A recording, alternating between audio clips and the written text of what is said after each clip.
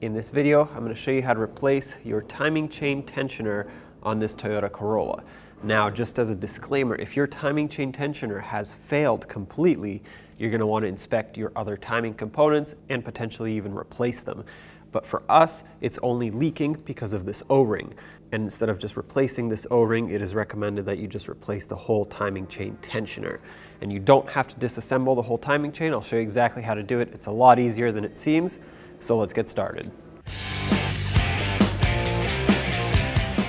This timing chain tensioner can be found on the back side of the engine where my flashlight is shining. Before we start unbolting the tensioner, what I want to do is release a little bit of pressure off of it. So I'm going to take a 19mm socket, put it on the harmonic balancer on the crank bolt, and spin it clockwise just a little bit so I can release pressure off of that tensioner. Okay, that's good. I'm going to stop right here. Again, I just wanted to put tension on the non-tensioning side and give it a little less tension on the tensioner side. Now let's take a 10mm socket and remove the two nuts that hold this tensioner. Don't remove them all the way individually. Break them free and remove them little by little. I'm going to go a couple threads on this one, break free this lower one, go a couple threads on that one, and I'm just going to go back and forth because I don't want to put uneven pressure on these studs.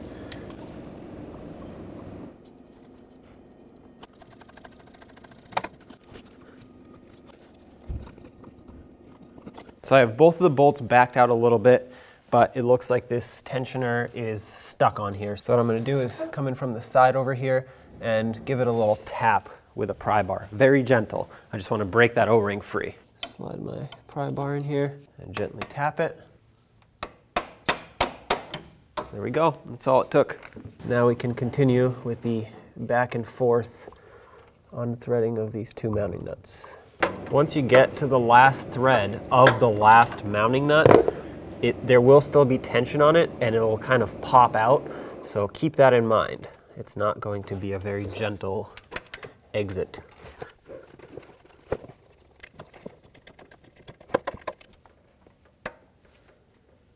Pull it out a little more. Keeps getting stuck on that O-ring.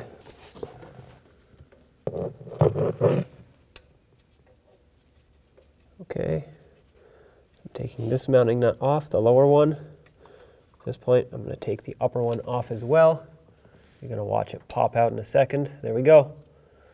Okay, these are both off. And now you can simply grab it, pull it straight out. And there it is. Note which way this hook goes on the tensioner. Came out at the top, so make sure you reinstall it with it at the top. I have a rag that has some brake parts cleaner on it, and I'm just going to clean off this surface, get all the oils off of there so that the new O-ring can seal up nicely.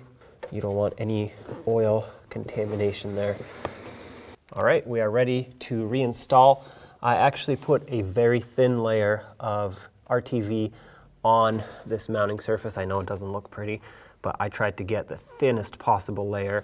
This will actually help this tensioner out long term, help it seal up for longer. So now remember, this little hook goes up at the top. If for some reason you can't remember, don't worry too much about it because it can only bolt on in one direction. Line it up with the mounting hole, slide it in, push it in all the way. As you can see, it obviously goes in further than when you took the original one out because it's compressed. It hasn't expanded yet. So you can easily reattach the two mounting nuts.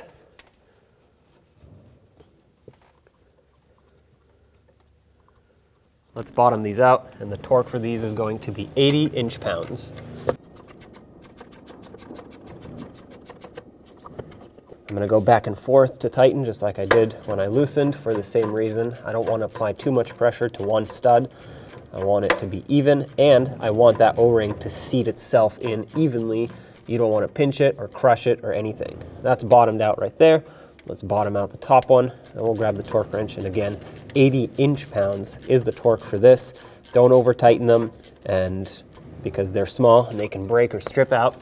And if you under-tighten it, not only could it potentially leak, but you don't want those to back out and have the tensioner fly out of there with the engine running. That would cause catastrophic damage. Doesn't matter which one you torque first, That's 1. Okay, that's 2. Let's double check them, because as you tighten one, sometimes the other one will loosen up. That one's still torqued. And that one's still torqued. Perfect. So they are both torqued to spec. This is ready to go.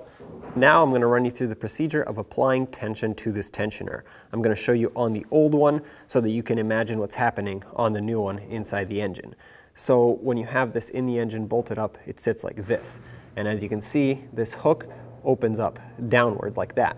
So what we want to do is rotate the engine counterclockwise just a little bit. What that's going to do is it's going to actually apply tension to the timing chain on the tensioner that will push it in. As you can see, that will release this hook because gravity will pull it down. As it sits like this, it has a slope downward. And then once you go counterclockwise, about a half a turn or so, don't go more than that, then we want to turn clockwise, which will actually release tension off of the timing chain on that side, and this will happen. The tensioner will expand to its proper distance, and we are ready to go. Now you may not hear anything when this hook unhooks itself, but you will definitely hear the tensioner popping out and expanding. It'll kind of sound something like this. So I'm not going to talk, I'm going to attach my microphone to the back of the engine so you can actually hear it. Okay, let's put our ratchet on the crank bolt and go counterclockwise. I don't know if you heard that, but I heard a little click. I'm going to keep going a little more, but I think that was the hook releasing. That was definitely the hook releasing. Let's go clockwise now. And now, listen for that snapping noise of the tensioner releasing. That's it. That's all it took.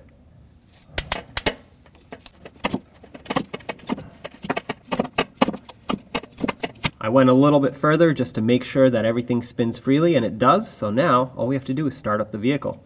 Now just turn on the engine and make sure everything runs smoothly.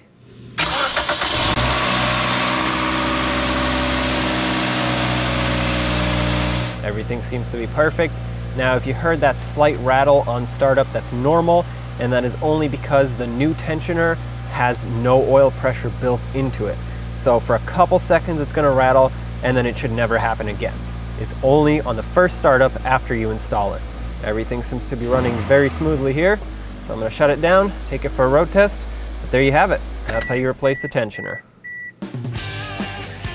When only the best will do, demand TRQ. The only company that lets you view before you do. TRQ is committed to offering the highest quality aftermarket auto parts that are engineered for peace of mind. Thanks for using and viewing with TRQ.